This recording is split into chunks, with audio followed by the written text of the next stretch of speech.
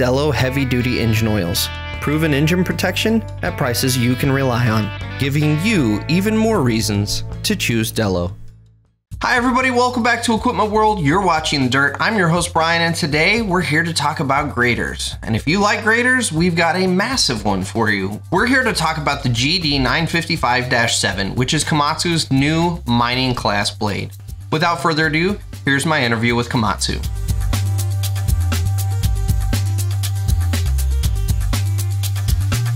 Can you give us an overview? There's a lot of people out there that are a fan of the blade, but they're not familiar with one quite this big. Can you give us an overview of the GD955?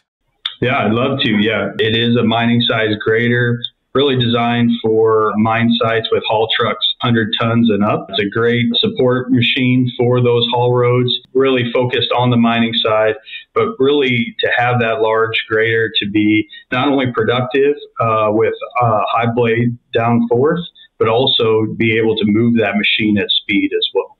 So from my understanding, you guys went for a period of time without a mining size grader. What made you guys decide to step back into that space? You're exactly right. We've been out of this size, a greater market for some time, but really we do see in North America the mining sector continuing to grow and to continue to be strong. And we believe we have a machine that our customers are really going to appreciate, that's really going to help support those mine sites.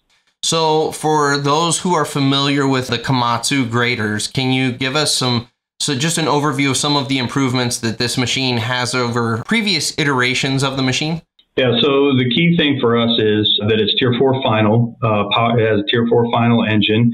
So for North America, that was key for us when we re-entering this market. But really, it is a ground-up redesign from our previous model, which was the GD955. But mostly, the focus is for production. So we have a longer wheelbase and a heavier machine to support that blade down force. So getting great blade penetration in our hard pack.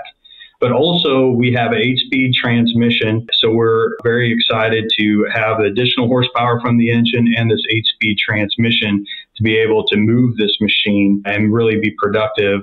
Again, not just pushing down with the blade, but also running up and down those haul roads. And just out of curiosity, what's the horsepower rating on this beast? That's 423 horsepower is this machine. Wow. That thing's a monster. And how big is the moldboard? We have an 18-foot blade, and we also have a 20-foot blade option as well. Wow. Wow. So out of curiosity, I'm assuming for the mines you don't necessarily need it, but are there any plans on incorporating machine control, be it either 2D or 3D on the machine? But before we get into that, I want to take a second to tell you about the sponsor of this video, Chevron Lubricants. These cranes work around the clock for months at a time. If one of these engines ever goes down, it costs more than our reputation. Switching to Dello 600 ADF, it's been a game changer. We've had no issues with clogged DPFs. I mean, no regen lights, no cleaning, no replacements, nothing. This oil goes beyond anything we've ever used. I choose proven protection that keeps our cranes on the job. I choose Dello 600 ADF. Are there any plans on incorporating machine control, be it either 2D or 3D on the machine? Yeah, that's a great question. So we have heard comments from our customers specifically on a 2D cross slope option, especially from the operators, maintaining these haul roads, wanting to add, some type of grade to those for drainage. And that is something that we are looking into. And currently, we don't have anything on the horizon for 3D. I think on this size machine specifically, we have it tailored for our operators, but it's really an opportunity as well to let our operators shine and use their talents as well with our grader operation. Yeah, it makes sense that those guys would want the 2D, like you said, cross slope option because it is a lot of haul road maintaining. But it also occurs to me that in a mining application, there's probably not enough changes to things in a way that you're going to have a bunch of site plans programmed into this thing that 3D would make a whole lot of sense.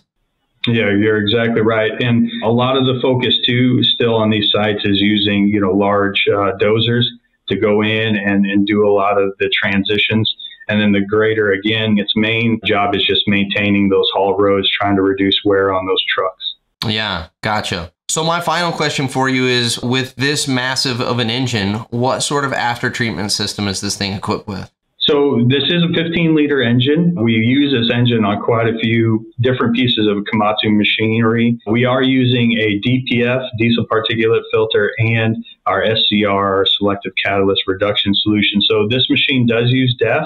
Generally, as a rule or a guideline, we say that we use 2 tanks of fuel for 1 tank of DEF. So our DEF consumption is relatively low in this machine, but this machine does use DEF fluid. Yeah, unfortunately, we live in the world now where you're going to have to just deal with the after treatment, and it's, you know, it's really, are you getting DPF or SCR? Are you getting both? And we've just come to deal with it in the industry. We're all having to accept it. Yeah, and the good news is, you know, with Tier 4 Final, the Tier 4 Final engines have been out for a period of time, and we are seeing very good reliability out of our after treatment solutions. So. Yeah, that has been one of the most striking things about equipment over the last, probably, I would say even 3 to 4 years, is it does seem like the OEMs have really started to dial in these after treatment systems so that, you know, we in the industry still knee jerk whenever we hear about the after treatment system, but really you aren't seeing the issues that you were in the beginning when these things were still pretty new. Well, Casey, thank you so much again for being on the show and taking the time to go over the blade with us. I appreciate it.